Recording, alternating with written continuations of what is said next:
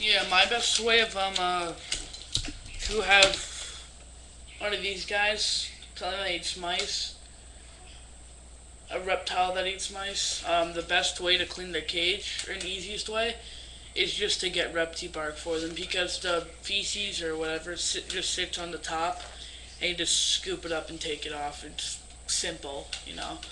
So if you guys subscribe to my videos and don't know anything about these guys, ask me. But if you guys just get some repti bark and just throw it in their tank, they'll crap on it. You pick it up and throw it away. It's easy. She crapped out 8 times for repti bark and it doesn't even smell yet, so she's okay. I'd show her a show.